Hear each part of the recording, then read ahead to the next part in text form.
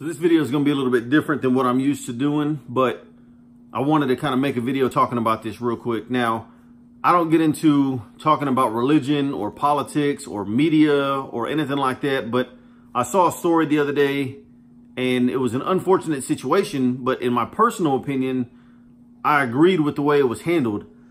Well, I saw a picture that I believe he's a news reporter or news anchor, whatever it is, posted this picture online with the caption, and it just had me shaking my head. Now, some of you may have already seen this article or this story or heard something about it. There was a man in Louisville, Kentucky, who was in his home. They just moved in the house like 2 weeks prior to this incident happening. And him and his wife were in the room, and their daughter sent a text message saying, "There's a man in my room." And she hid under the blankets. And first off, I just thought that little girl was just brave, you know, for her not to panic and freak out. Like, I can only imagine being in a situation like that. Like, just such a brave person to keep her composure and to get that message out in order to get the help that she needed. So she sent the message out, alerts her parents. Parents get up and then go to try to see what's going on. And they find a 38-year-old male, one of their neighbors, with his pants off in the kitchen, right? And he'd already taken off his clothes in the 12-year-old girl's room. So the father confronts the man, and they start to fighting. They start to tussling, whatever. During the midst of this whole situation, the father, the homeowner, ends up with a pistol or with a gun and ends up shooting this guy 6 times. Now, I agree with that 100% personally. That's just my opinion. You come into my house, I'm willing to do any and everything I have to do to protect myself, my property, and especially my family. And in this instance, especially a 12-year-old girl. So I'm good with that 100%. What I don't agree with, I'm going to show you guys this picture right here.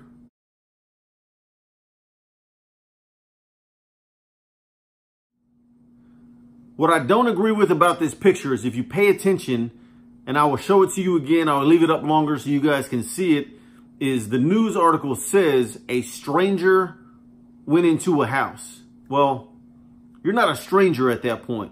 For one, he's a pedophile. He's been convicted of a sexual crime in the past already, so that's proven. Not to mention, he was taking off his pants in a 12-year-old girl's room. You can only imagine what that individual's intentions are. So I was a little bit frustrated. Well, I don't even want to say a little bit. I was a lot frustrated with that situation and with that line in itself, a stranger. A stranger is somebody that you pass in the street that you haven't met. A man who is in your house, uninvited, taking off his pants in your daughter's room, we're far beyond being a stranger. You're a pedophile, you're a burglar, you're a bunch of things. You're not just a stranger. So that had me frustrated. The second thing that had me frustrated in this whole deal was after it talks about the homeowner did this and that, it says, you know, it mentions something in there like, now we're going to hear from the shooter, or this is what the shooter said. You're telling me this man, this dad, this hero, as far as I'm concerned, doing what he had to do to protect himself, his family, and his property, you're going to call him the shooter? Really? That's what you're focusing in on? Now, I'm not going to make this a race issue. I'm not going to make this an agenda issue. I don't know. I mean, I don't know what you guys make of it. I have my own personal opinions, but I'm going to keep most of that to myself. I can just tell you that I was frustrated with that situation. To call this pedophile a stranger, to try to make it sound nice, but then the man who did something right, to call him the shooter. I don't know if there's an agenda out there. I don't know if that's what these people are trying to push. I don't know if it's a ratings thing. I really don't know. I'm not in politics. I'm not in media. So I can't tell you the behind the scenes deal. What I can tell you is that it's frustrating as hell. I'm a police officer, for those of you who don't know that. And it frustrates me when I see the news put out a story and they try to flip it. Oh, let's make the bad guy sound innocent, and let's make the good guy sound like they did something wrong, or let's put it in question. You know, is what they did right, is what they did wrong. I'm not here to say that every situation that the good guy is the good guy or the bad guy is the bad guy. I get that there's other things that come into it. There's different dynamics in every situation, but it frustrates me when there's a clear-cut case of this man was doing everything within his legal right to protect his home, and we want to call him the shooter. And the man who had no legal right to be there, and especially no legal right to be undressing in a 12-year-old girl's room, we're going to call him a stranger because that sounds nice. Again, this is not the type of video that I put out. I want to bring you guys more content. I talk to people all the time as far as like on a personal level about media and stuff, and I'm not one to watch the news. I'm really not. I've been overseas and I've seen things happen right in front of me, and then I've seen the way it's portrayed on the news, and I'm like, it was nothing like that. That's not what it is at all. And it's similar to some of the stuff that I do now as a police officer, even in local media, in mainstream media.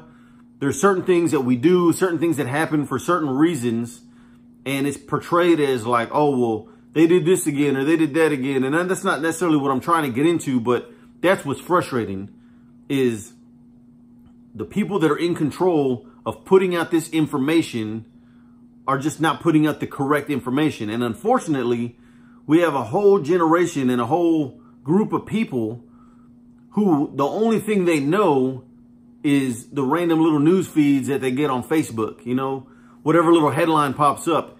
And a lot of us don't like to read the entire story. So all you get is a summarized version within that headline to try to get their point across. And when you read a stranger was shot and they say the shooter, you're not getting the full story. And it drives me insane. Like I said, it's like that for a bunch of different things, but this is the latest one that I saw this picture and it just, I was literally just shaking my head. Like I couldn't believe what I was reading. So my personal opinion, shout out to the dad for doing what he had to do to protect his family. I like to think that in that situation, I would do the same exact thing to ensure that my family is protected. And to the media or the individual that put this message out there like that, shame on you, man. That's messed up. This man was doing nothing wrong in his home, protecting his house, protecting his family, and you want to call him the shooter. But the pedophile, oh, the stranger. It's ridiculous, man. Let me know what you guys think of this. Do y'all want to hear my thoughts on more stuff? Comment down below. Let me know what y'all think about this. Does this bother you or am I just crazy? But comment down below. Thank you guys for checking this video out, and I'll see you on the next one.